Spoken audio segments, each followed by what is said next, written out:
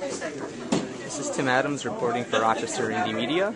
We just finished up the Community Education Task Force meeting.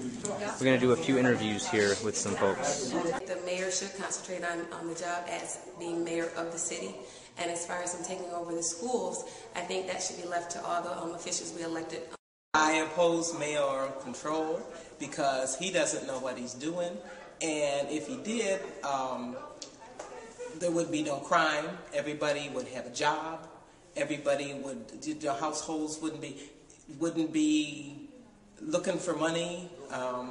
Basically, he said at the last meeting I was at that kids should have a job. They should go to school, do this, that, and the other, and have a job. There are some households where the parents don't have jobs, but he wants to give the kids a job. And that doesn't make sense to me. He doesn't have a plan. He doesn't know what he's doing. And I don't think he should do it. I think he's biting off a little bit more than he can chew. Well, I'm against mayoral control because I think the whole move the mayor trying to take over the city school board is about really carrying out like economic programs of forced austerity measures on Rochester citizens. So what exists now as a school system that's been consistently underfunded for years and years, with mayoral control can much more easily be further have the screws driven into it, further be torn apart, and then replaced with privatized school systems and charter schools, which is not a school system that's based on really educating students or making critical thinking citizens out of people, but a system based on profit where you have a parasitic layer that's going to be sucking money out of all of our young children's lives. So. And we've been working for years to improve the Rochester City schools, and we're focused on all kinds of things that really work. Small class sizes, cultural competency training, racial justice training for teachers,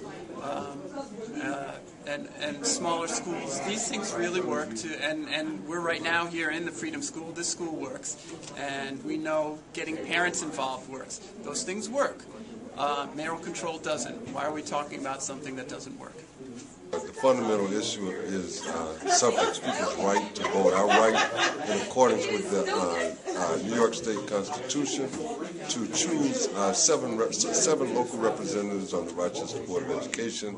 And we already don't have, parents don't, and community members don't have adequate access under this current system. And now we're talking about reducing the number of representatives to 10 as opposed to 17, which would put an even greater distance between parents and the people they vote for to represent them, not just parents but citizens in general. And so suffrage is the fundamental issue in this.